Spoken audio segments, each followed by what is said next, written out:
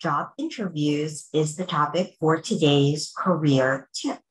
Specifically, the question is, what are the top questions to ask in a job interview?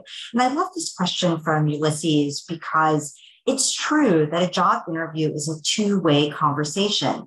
The hiring process is a chance both for the employer to vet you, but also for you to learn more about the employer. And that's something to think about as you put together your list of questions and go through that job interview process. That said, you're in a position where you're still trying to land that job, and keep that in mind as you put together these questions. So specifically, the first questions you want to focus on are questions to rebuild the job description. Now, what do I mean by that? You might have applied to a specific posting. And so you might think, yeah, I understand what the job is, but job postings are notoriously incorrect.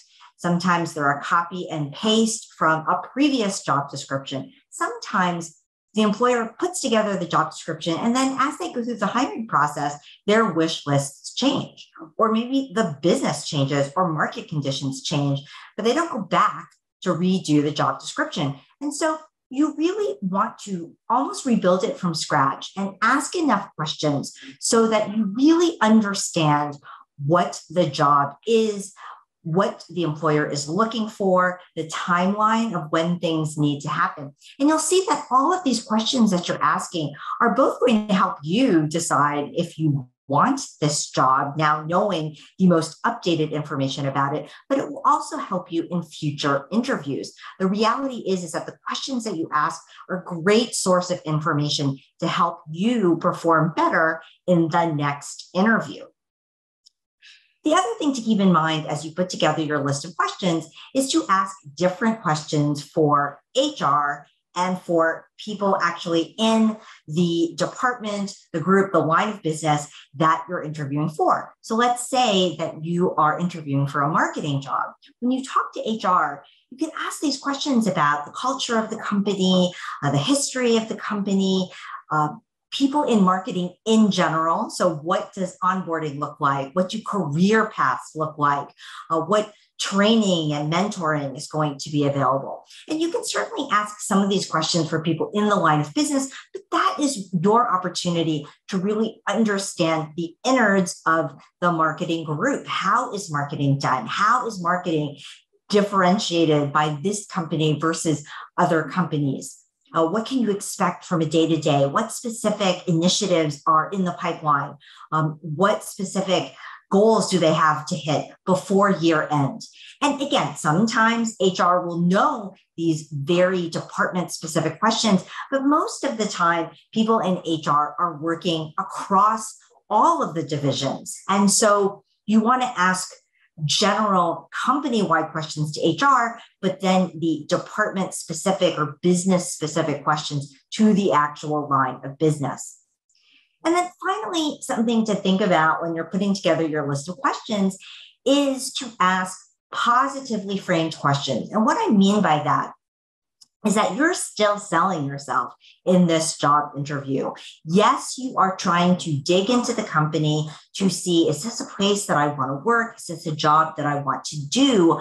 But you also want to make that calculation in the privacy of your own convictions on your own time when you already have the offer in hand. Until you have that offer in hand, I would really be focusing on positively framed questions like, where do you see this company going, within the next 12 months, within the next 24 months? Now, you might have read that the company has hit some turmoil with the current market. Maybe this is, let's say, a manufacturing specific company and supply chain is all the rage and issues and delays there, and it might be hampering the company. Would I ask about that? Probably not in these initial interviews. It might be something that you want to dig into on the side with people who've already left the company or with people that are not involved in the hiring process. If you really feel like this is something that you want to know, but you want to keep the temperature up in terms of the questions that you're asking. So it's less about, okay, ask them easy softball questions, and it's more about ask them questions that really speak to things that they want to have happened, so that you can go forward with this shared wonderful vision together. And that actually circles back to that very first thing that I said regarding questions that will help you rebuild that job description. When you focus on positively framed questions about where the company is going to go and how it's going to grow in a nice, positive way, then you can also frame yourself as being that perfect addition to the team. And again, keep that temperature up, keep all of the positive vibes going. You are still selling yourself in this interview process.